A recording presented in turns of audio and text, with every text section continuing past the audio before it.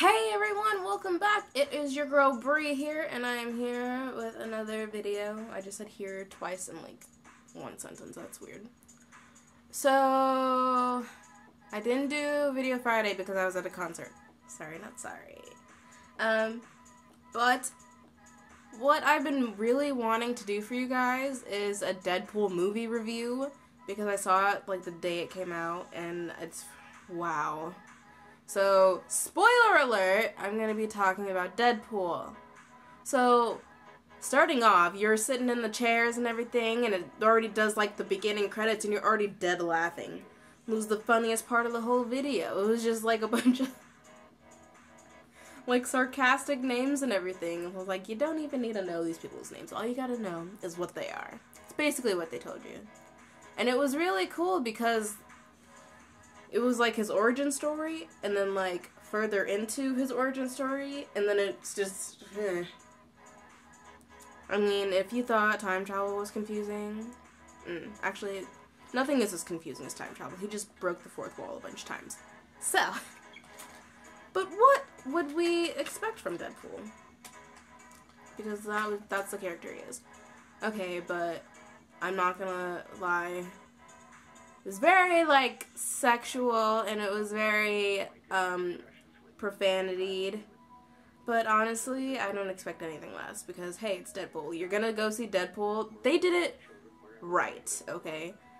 I've heard that Deadpool needed an R rating. They gave it that R rating. Did it live up to that R rating? Yes, sir, it did.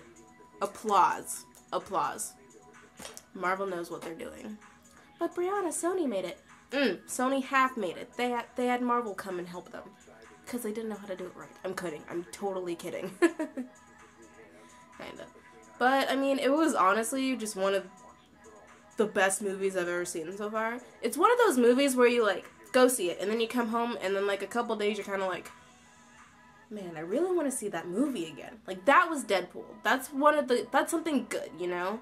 Something where you kind of just like, wow, I really want to go to the theater. Not when you're like super fangirling or fanboying, but something that's kind of just like, I'm in the mood to see this movie again. That's something good, okay? But it was really cool, and it was like a love story, so I'm not gonna lie. It was basically a love story, but it was a freaking awesome love story. See, that I can handle. I don't do romance movies anymore, because they're all predictable. That one was awesome. Okay. Well, that's all I really have to say about Deadpool. In other news, remember when I told you I was a representative for Pura Vida? Well, some of the bracelets came in, and I'm wearing one right now because I went to work. Look at how cute it is. And then it has like this cute little P. Sorry, P. So that came in last night. And then another thing came last night, which was my acceptance into a college that I've been really wanting to go to. So that's been making me super happy. Been having good days. It's really making it right. And yes. Thank you, Lord. Thank you. Okay, well, I just wanted to update you guys on that. Well, if you like this video, give it a thumbs up. If you... I'm debating on whether or not I should do 1 video a week or 2 video a week. 2 videos a week still. Let me know in the comments below. And if you saw Deadpool, let me know what you thought about Deadpool. Because it was freaking fantastic, okay? But that is all I have. I will see you guys later. Bye!